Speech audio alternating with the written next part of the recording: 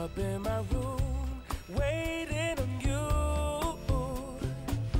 That was Chad Saaiman right there thinking about you, and he's sitting right next to me. But we're also joined by James Smart, who's an expert when it comes to kind of safety and precautionary measures, what you could do if you were ever caught up in that situation. And of course, the situation we're talking about is one that Chad found himself in 2 months ago when he was a victim of a failed hijacking, but he did get shot. And fortunately, he did survive the situation, and he is here with us. Good morning to both of you, gentlemen. Good morning. Very good to have you here. Now, Chad, I want to just try and relate it first from a first-hand perspective. Yeah. If you could just tell us what exactly happened in those kind of moments there. So I was waiting outside a friend of mine's place, parked on the left side of the road, and it had been 6 minutes and he hadn't responded to my message. I saw a car pull up in my blind spot, and immediately I started my car. I just got this this feeling.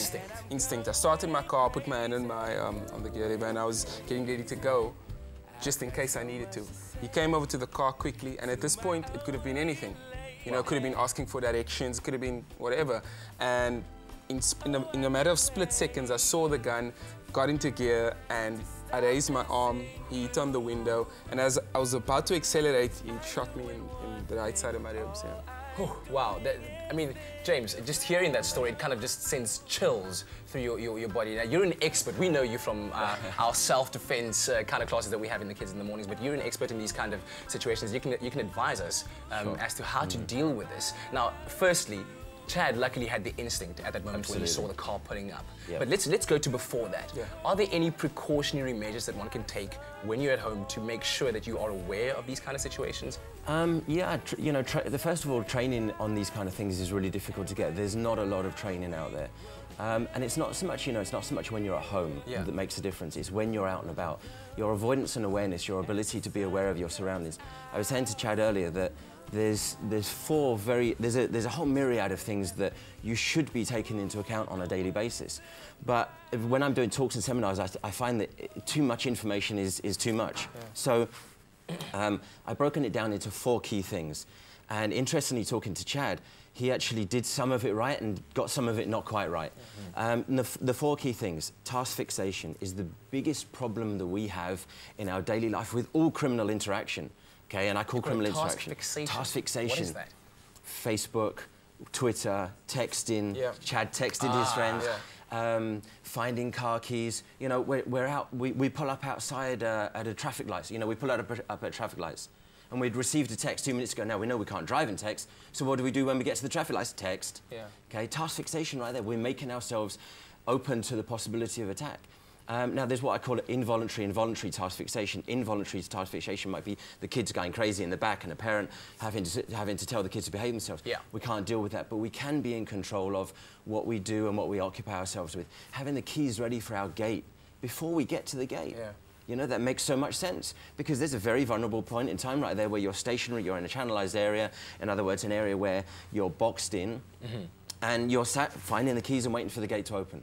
Perfect opportunity for someone to attack. So task fixation is the biggest problem. Don't receive help and don't give help. Now, I know that sounds really kind of rough, because I mean, many of the times you drive on the highway at, let's say 9 o'clock in the evening, and there's someone stuck on the road, and you kind of feel it's your civil duty to help them out, especially, let's say, if it's a lady. Your first instinct is to go and help. It is. It's your civil duty to help. In other words, to phone the police. They're the ones that are professionals, they're the ones that are capable of helping, okay? There's things that go on right now in South Africa, leaving a baby seat on the side of the road with a dummy baby in it, okay? Why do they do that?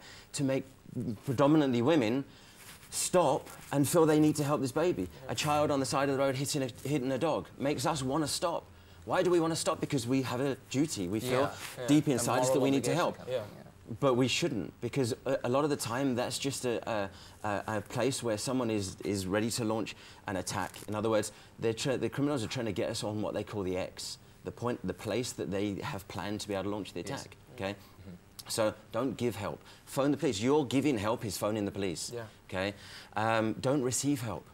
Very, very commonly, we feel awkward about saying to someone, "Oh no, actually, it's okay. I don't need help." Especially, and I go back to women again, but let's set the scenario: lady, she's come out of the shops. It's 9 o'clock at night. She's in the shopping mall. She goes to the car park. Okay, a guy walks up to her and says, "Hey, can I help you with all those bags?" Now, as a woman, and even guys, we feel awkward about saying no. Yeah. But hang on a minute, think about this: does the shopping mall employ someone to walk around the car park looking to help people with their bags?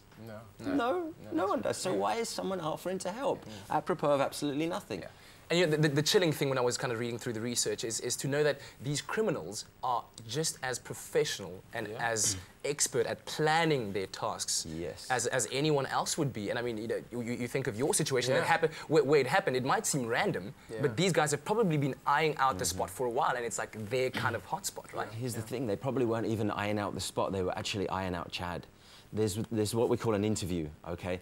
And Chad actually realized when I was talking to him that it's quite possible, and partly because of his task fixation, quite possible that they'd already driven past him once. There's what we call a correlation of movement. Yes. Before any attack, whether it's a hijacking or an attack of any sort, there's always a correlation of movement. And what do I mean a correlation of movement? In Chad's situation, a blind spot. They'd driven past, they'd realized that he was sat, they possibly saw him texting at that point in time, and they went, beautiful. Wow. So there was a correlation of movement already. They pulled up to his blind spot, executed their plan. Now, because of Chad's intuition, and the biggest thing that he got so right was that he listened to his intuition. He realized he knew something was wrong, something his side told him was wrong. He switched his engine on, he jammed it into first gear. Beautiful, amazing. Now, if he had have also played the don't give help, okay, in other words, he thought, but they might be asking directions. I don't care. It's 6 o'clock at night, it's dark, I have no idea who they are, you know, I'm just going to drive on as if I hadn't seen them. Wow. Okay? Yeah. It would have been amazing. Now, so he got so much right, and his intuition being the biggest part of the bit that he got right. Yeah. And just a couple of little things and the situation would have been different. Yeah. Well, that's just a little portion of what we're going to be talking about today. Of course, you're welcome to call us on 083-913-3728 and ask Chad any question that you wish to ask him regarding the situation. He's very, very happy to answer it. We're going to be finding out what to do when you are caught up in that kind of situation later on. We'll be right back after this ad break.